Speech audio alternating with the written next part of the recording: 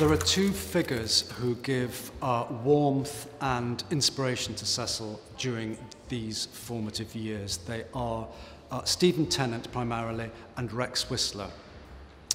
Stephen Tennant is the impossibly beautiful young Shelleyan, Apollonian scion of an aristocratic family. When he meets Stephen, all kinds of possibilities now unfurl themselves for him. Chiefly, Stephen loves being photographed. He's in awe of his own beauty.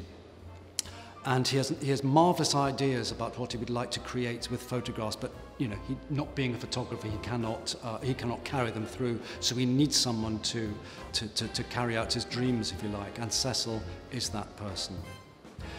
The transaction's a very good one. Stephen gets beautiful photographs, and in return, Cecil gets an entree into an extraordinary world of people that want to be photographed by him. And it's also through Stephen, and especially Stephen's weekend house parties at Wilsford Manor, the Tennant family home in Wiltshire, that the real bright young thing, fun, comes into play. Cecil meets people like Dorothy Wilde. He sees Stephen Runciman again. He sees the Youngman sisters, who are extraordinary sort of playful sisters who enliven the bright young thing scene.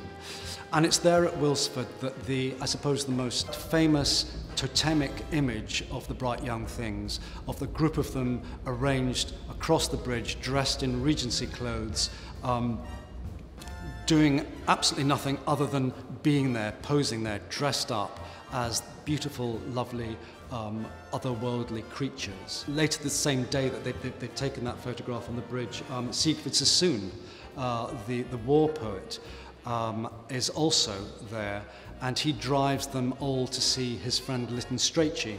And Lytton Strachey says, I saw these marvellous people they were absolutely beautiful, but they had feathers where brains should be.